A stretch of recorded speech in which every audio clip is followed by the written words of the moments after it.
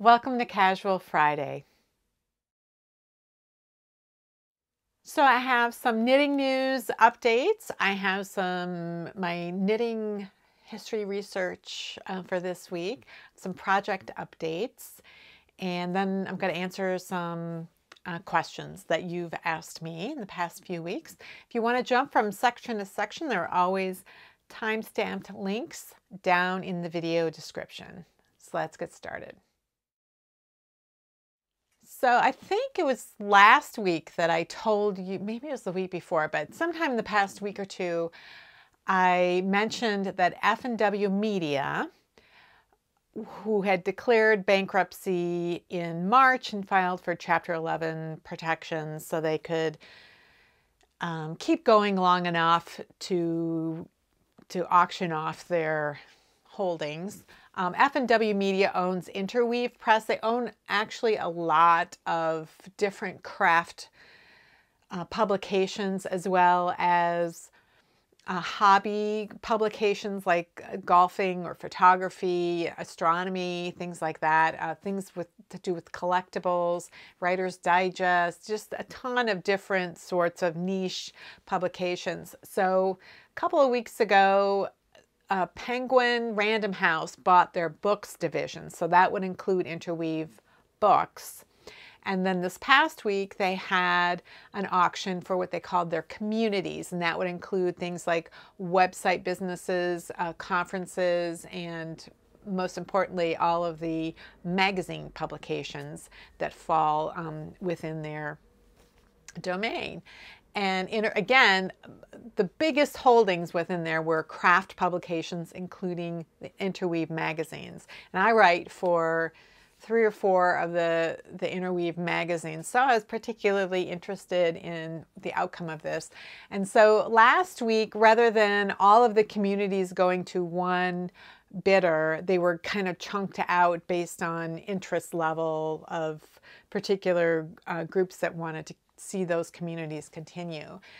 The large majority of the craft communities were purchased by Macanto Investments. From what I can understand, Macanto, or the guy who owns Macanto, was on the board of F&W, has been on the board for the past couple of years, and his investment company had purchased part of F&W. So somebody who had been involved with F&W continues to be involved with the craft communities. So I'm not really sure how it's all going to work out, but nothing's going belly up yet. So that's good news. So last week, in my never-ending quest to prove that grafted sock toes existed long before Lord Kitchener's name got stamped on the grafted sock toe, I found a knitting book. I showed it to you guys last week. It was a little knitting book called The Second House of Knitting, I think it was called. And in there, it had a pattern for a seamless sock. And this particular sock didn't even have a heel. It was one of those sort of like a spiral sock, except it wasn't spiral. It was direct. It was just straight ribs, but it had a grafted toe, and there was a note in there that said or claimed that this particular type of sock had been knit for soldiers who served in the Crimean War. Well, I was just happy to find that this was printed in a book in 1902. And so since then, I've been kind of looking to see if I could find any evidence of printed patterns, like knitting for soldiers types of leaflets like they had in World War I, if there was anything like that during the Crimean War.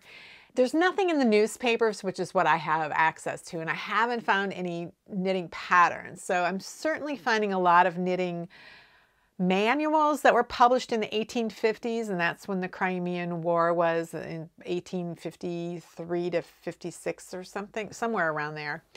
And so I hadn't been able to find anything. I could certainly find mention in the newspapers that people were knitting for the war effort.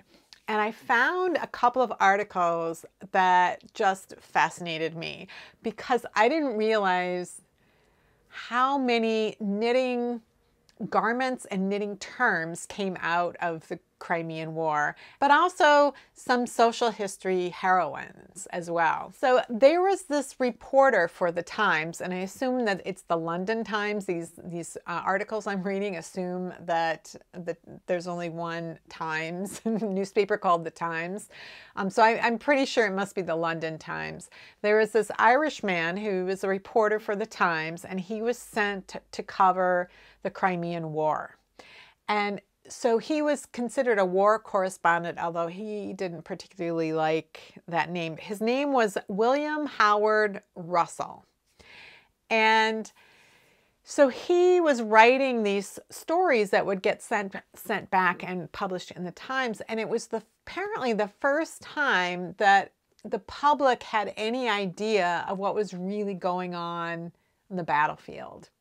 And he would describe the kind of suffering that the soldiers went through, what it was like on the battlefield, the surgery was like on the battlefield. And it sent one woman, I'm sure you know her name, Florence Nightingale. She read about this and she went there and to nurse on the battlefield. And there was another woman who I will put on the screen. I can't remember her name. I'd never heard it before. But she became really well known as well for also going to the battlefields and helping to care for soldiers. So there is this one battle that was really famous in the Crimean War, and it was called the Battle of Balaclava. Balaclava is a knitted garment that we know of as a hat that's kind of got this little face mask part and it's got a neck all the way down. And the soldiers wore these under their helmets, and they still wear things like this today. Like I can remember a few years ago, there were these charity knitting projects for knitted helmets for soldiers. But they got the name Balaclava because of the Battle of Balaclava. Well, these reports that William Howard Russell was sending back to London created this outpouring of concern for the soldiers. And so women immediately began organizing themselves and getting school children to do this as well. They were gathering clothing supplies. They were making clothing. They were making stockings. They were making all kinds of knitted items, and including socks and things that they were sending to the soldiers. This is when that became a thing in Britain, is the Crimean War. From then on, when there was a war, they were knitting for the soldiers. They were apparently in the Boer Wars, which were in South Africa, where it was very hot. They were knitting things for the soldiers then as well, even though it was very tropical weather. That's the way that they contributed to the war effort. So the first Earl of Cardigan commanded this cavalry, and the cavalry was called the Light Brigade. So it was the charge of the Light Brigade, and he had these instructions that were just terrible, and so things didn't go well. Well, the instructions came from the first Baron of Raglan, who was the commander of the army. So Raglan had lost an arm in the Battle of Waterloo, and so he had his suit coats tailored so that instead of the arm ending here at the shoulder, which, he had lost his arm, he had it coming all the way up to the neck. And so the Raglan sleeve was named for him. And the officers in the Crimean War wore these knitted waistcoats, buttoned waistcoats. So in the US we call it a vest, a button-up vest, but the UK they would call that a waistcoat. So after the war, these garments became known as cardigans, named after the first Earl of Cardigan. Nowadays, of course, they have sleeves, and that's what we call a cardigan. But at the time, it was the sleeveless waistcoat that was then renamed the cardigan in his honor. So in all of these pamphlets that I have been finding from World War I and World War II and in all these different things, they would have these little leaflets for knitting for the soldiers, and they would call them knitted comforts. And a lot of times it was things that would keep the soldiers comfortable while they were in the hospital if they'd been injured. But it was also things to keep them comfortable when they're on the battlefield. And one of the things that they were talking about in the Korean War, this woman had written in her journal that she was arranging for knitting stockings and comforters. And I thought, I wonder what she means. I wonder if that's just another term for the, knitted comforts, like things that were warm and comfortable, or if it had a specific meaning. Because in the United States, a comforter is what in the UK you'd call a duvet. It's a thick, puffy covering for your bed that is sort of like a blanket, but a bedspread too, because it usually has a color. It's colorful. It isn't necessarily just the cover for the thing. A lot of times it's an all-in-one thing. But I know when I was living in New Zealand, comforters were what we would call a pacifier, something that little baby would suck on. So I was trying to figure out, well, what did they mean in the Crimean War era, what a comforter was? And I think that what they were talking about was a long wool scarf. But it was certainly something that was knitted in wool and warm. What exactly it was, I'm not 100% sure. But some of the other things that you find in these leaflets for knitted comforts, and that you'd seen in the paper, they're asking for cholera belts. And I could not figure out what a cholera belt was because, cholera is dysentery. It's like massive, horrible diarrhea. And I couldn't imagine what you could knit that would be helpful in that situation. And it turns out that they thought you could prevent cholera by keeping the abdomen warm. And so it would be this wide, or maybe it was narrow, but it was a long strip of wool, could be knitted or just fabric, and that you'd wrap around your abdomen to keep it from getting cold, and then you wouldn't get cholera. And even well into the 20th century, when they had figured out what the cause of cholera was, they were still asking people to contribute cholera belts. I don't know why, but they did. One thing that I thought was interesting about how the Crimean War was the first time that British knitters knit for their soldiers. And I was pondering that. I was thinking, why would that be? And one explanation certainly is that that war correspondent allowed them to understand what was going on in the battlefield. But I knew that in the United States that we had been knitting for soldiers really since the beginning, and I was trying to figure out why. And the reason is because our wars were on our soil from the beginning. And it wasn't until later that they were fought on foreign soil. So the wars that we fought, the Revolutionary War and War of 1812, local knitters were knitting for their soldiers, but they were local. So they were very aware of what was going on.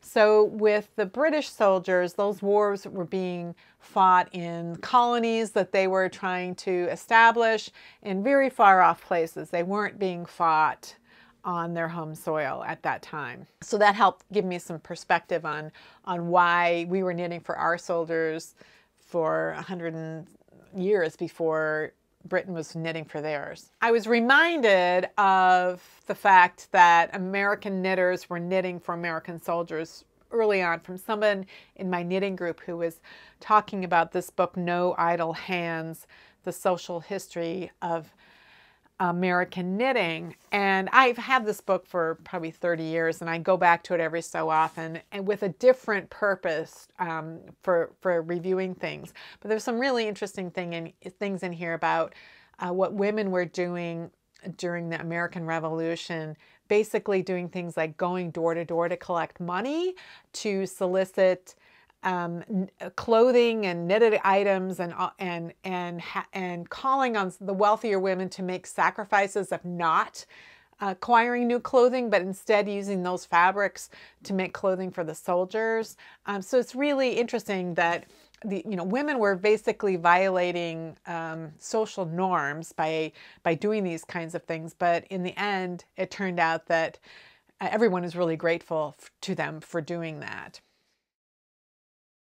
I have an update on my serviceable sweater, my World War I era sweater. And my update is that I have knit both of the sleeves. So I have completed all of the knitting for this sweater. Now I just have to do some sewing and some finishing touches on it. And then hopefully next week I can show you the completed sweater.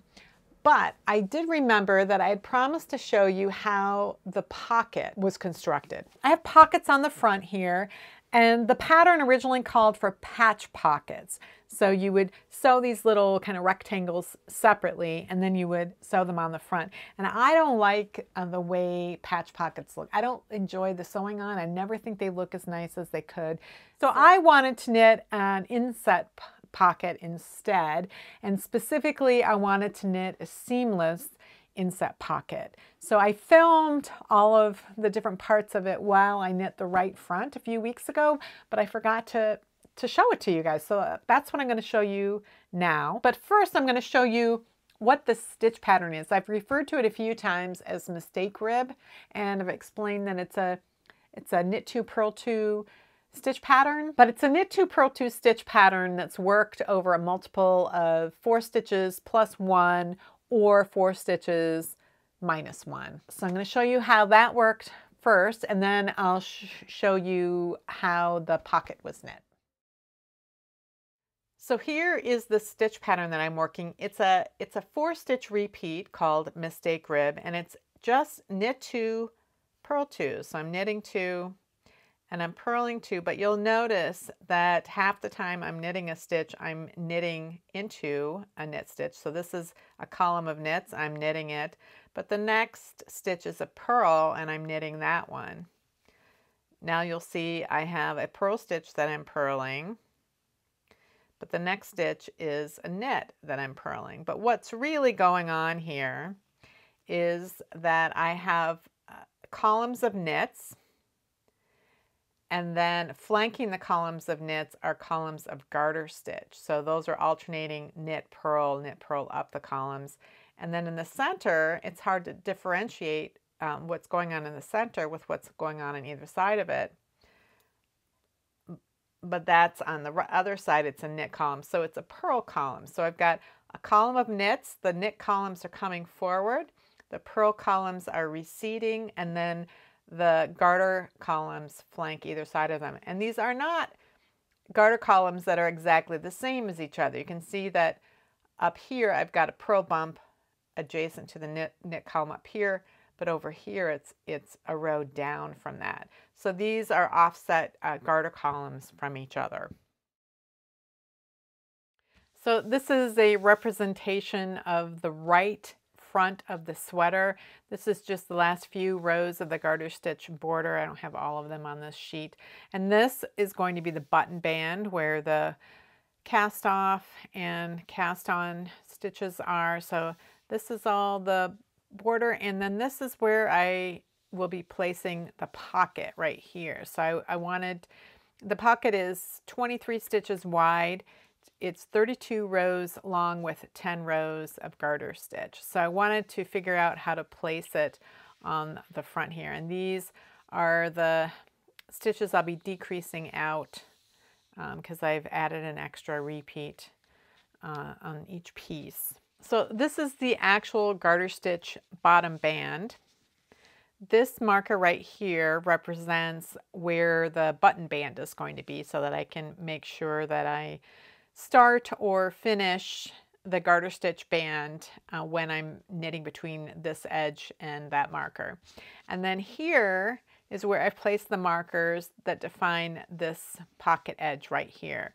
So the first stitch of the pocket, there's 23 stitches between the markers, there's a 23 stitch pocket.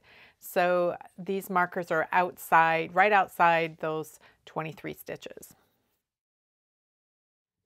So this is my, the front, this is my right side row. I've got the smooth side of the cast on here, and I've just finished row 12. And you can tell because I have, you know, the purl bump is 2 rows below. I've got knit stitches right below the needle here. So I've just finished a right side row. And what that means is I've got purl bumps across the back of the needle here, and that's where I'm going to add the pocket stitches. Across every one of these 23 purl bumps between the markers is I'm going to pick up a stitch. So I'm going to take my needle. I could use a smaller needle if I was going to have difficulty. So I dive down into that purl bump and I make a new stitch. So I dive into the next one and I make a new stitch. So I do that across all 23 stitches. So now I've picked up all the stitches in between the markers. I'm just going to count my stitches to confirm. Yep, I've got 23. I'm going to keep these markers on the needle. I use them at first to mark where to pick up the stitches, but I'm going to need these later when I'm actually working the sweater and joining it to the pocket. The first row after this border I have charted out here, and I'm going to work the exact same pattern for the pocket flap. So what's going to happen on this needle right here is I'm going to knit these 23 stitches for the inset pocket flap. Now, normally for an inset pocket, the pocket would be knit in stockinette, and it just makes it flatter and smoother. But because this was originally supposed to be a patch pocket, there was originally supposed to be 2 layers of the same exact mistake rib, one on top of each other, I decided to make the inset pocket the mistake rib as well. If I had wanted to do it in stockinette, I would stop the stockinette here, and then I would have switched to the mistake rib right here, so that when I work the front of the sweater back and forth and I'm working the garter stitch pattern in this area, that when the pocket top kind of comes away from the front and you see down inside the pocket, it would still look like this mistake rib. Another reason I decided to go ahead and keep this in mistake rib was because the rib pulls in a little bit, and even though technically the mistake rib has the same gauge and should get blocked out the same as stockinette, the reality is it's going to want to pull in a little bit, and I didn't want there to be an obvious difference in, I didn't want the pocket itself, the inset pocket, to kind of pucker weirdly or differently than the mistake rib did. So I just decided to knit the pocket the same as I'm going to knit the front of the pocket. I've just picked up stitches, so now I need to turn, and then I will work the first wrong side row of the pocket the same as the first row of the pattern is right here. One of the things that's important to do when working the inset flap, regardless of whether you're working it in the stitch pattern or you're working it in stockinette, is that the selvage stitches, the edge stitches of the inset pocket, be worked in garter stitch. Now it happens that the stitch pattern that I'm working already has those stitches in garter stitch, so I don't have to change or modify anything from what the pattern stitch is. But if I were knitting this in stockinette stitch, I would still keep the edges in garter. Okay, so I have finished the pocket lining and I put it on waste yarn, and what I've done here is taken one of these old style stitch holders, and I picked up each one of these garter stitch bumps along the edge. The first pocket I did, I put these bumps each on a double pointed needle, and then as I would work across the row, when I would come to the double pointed needle, I would slide that stitch and I'd work it off of that double pointed needle. The problem was that it was kind of getting in the way, and as I worked more of the front and I got up to here and I only had a few stitches left, I was accidentally knitting together the sweater with garter bumps that were at the top rather than that were at this end. And so I wanted to try to avoid it somehow, and I thought, well, if the only way to get the bumps off are through something like this oversized safety pin, maybe that would help. I'm not sure that I love this idea. Another option would be to simply thread each of the bumps onto a length of waste yarn and do that instead. I don't know, I'm going to see how this works. I need to put another one of these, hang that off of this side, and then I'll see how I like it. But this is what it looks like so far. So now I'll be working the first wrong side row of the sweater pattern all the way across here, and then when I get to the pocket, I'll join that to there. So I'm nearly done working the front along with the pocket. So I've got markers all over the place because I'm doing multiple things at the same time. One is I'm doing buttonholes. So I'm keeping track of what row number I'm on because I know that in row 28 and 29 I'm doing a buttonhole, 48 and 49 I'm doing a buttonhole, etc. So I kind of keep track every 10 rows. I move this marker up so I can keep an eye on that. And then over here, I needed to start decreasing out my extra stitches, and I'm doing that every 8 rows, starting on row 32. So I was keeping track of those things there. And then I have markers on the needle as well. This one is marking the end of the garter stitch button band. And then these two are marking the span of stitches for the pocket on the front, and the actual flap that I knit was on the back. So as I work across the front, I take the first stitch inside the marker and I knit it to a garter bump along the edge. And as I get to this marker here, I work this last stitch together with a garter bump along this edge.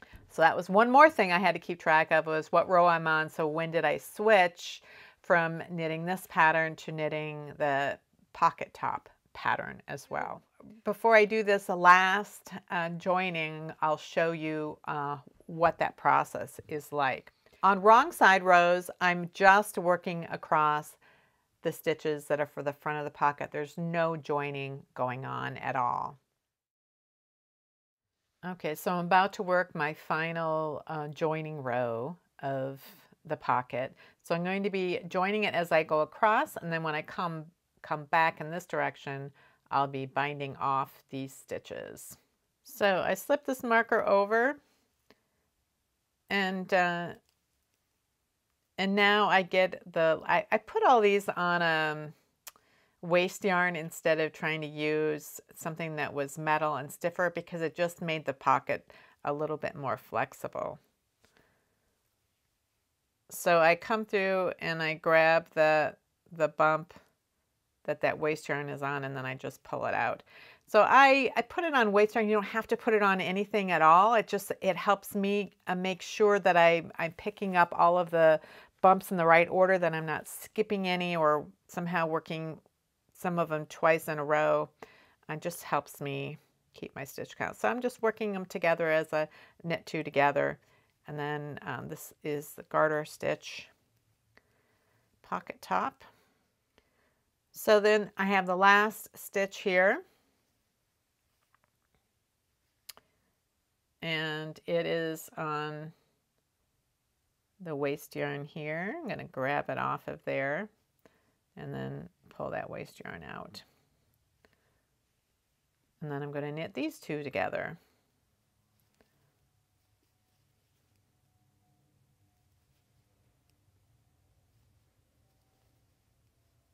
So now what I'm going to do is I'm going to work across the wrong side row once again, and then when I get to this marker here, I'm going to bind off all of the stitches that are sitting on the cable right here, and then I'll work to the end of the row. And then the next right side row, I'll work across until I get to the pocket.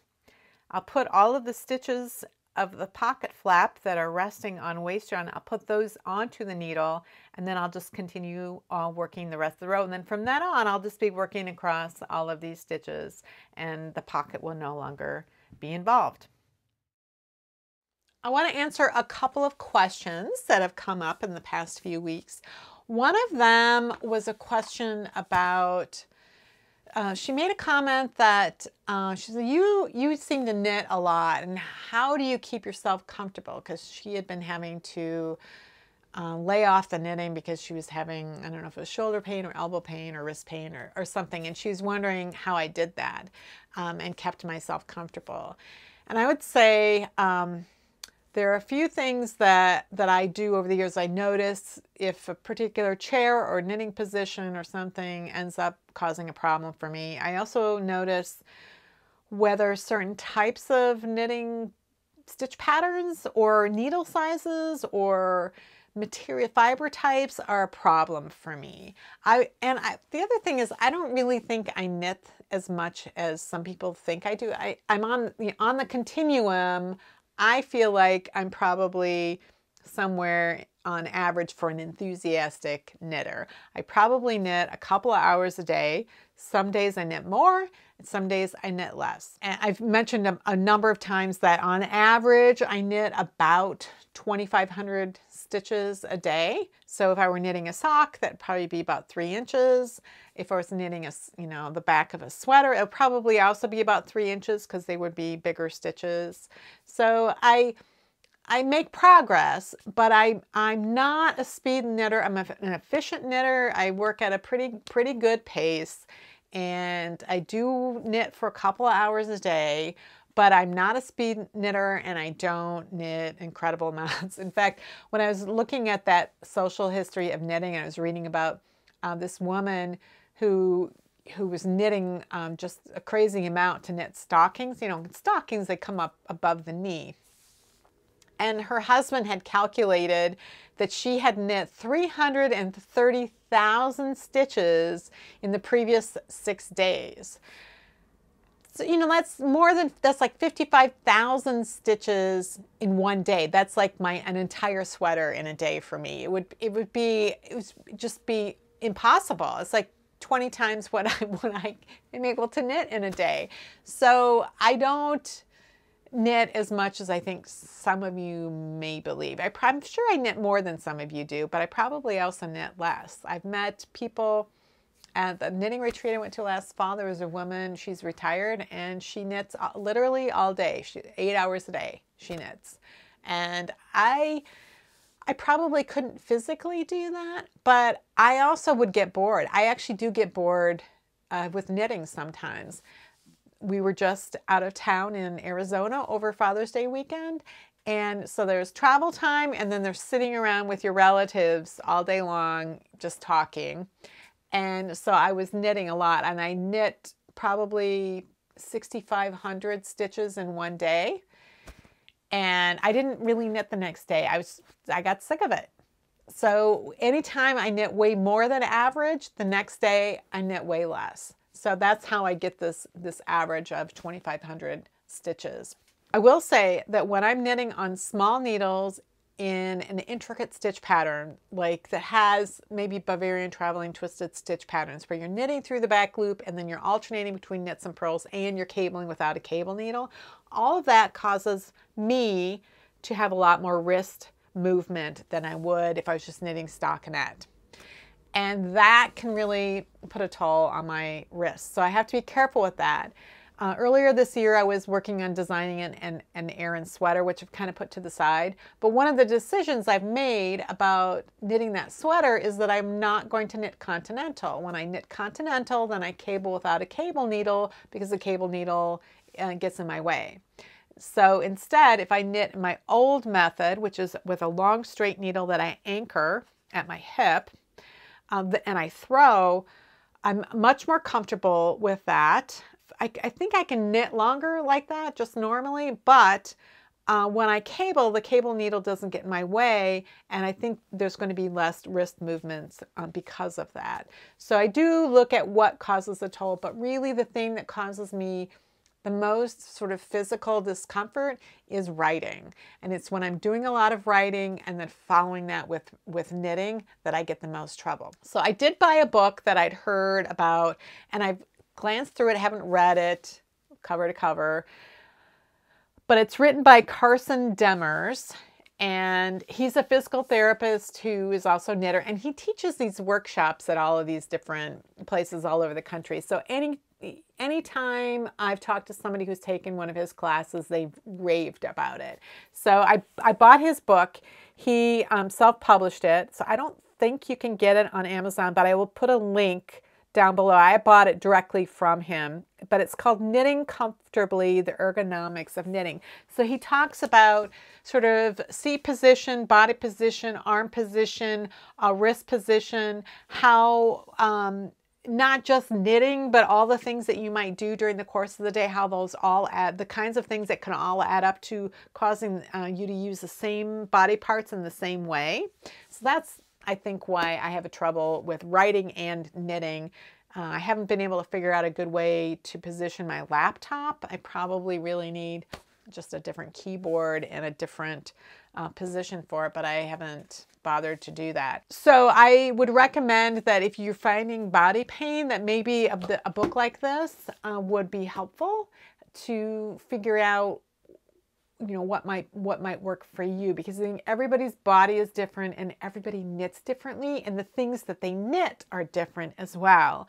So I don't know that you can make a flat statement, well, here's what I do and that's going to work.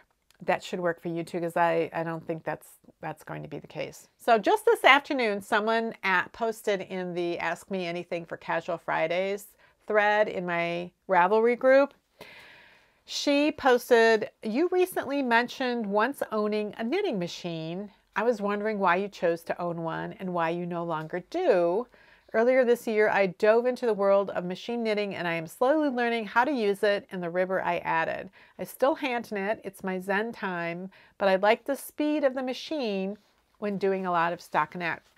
So I actually still own my knitting machine. I just haven't used it in many years. When my first daughter was born, I left the corporate world. And so after I'd been home with her for about a year, I got to the point where I was ready. I needed to do something besides just caring for my child. I didn't want to go back to the corporate world, and I really wanted some creative outlet. So there were two things I did. One was I joined a writers group as the local chapter of a national writers organization for fiction writing. And the other thing I did was I happened to go on like a little day trip with my sister-in-law to, I think it was St. Peter, Minnesota, to Mary Lou's,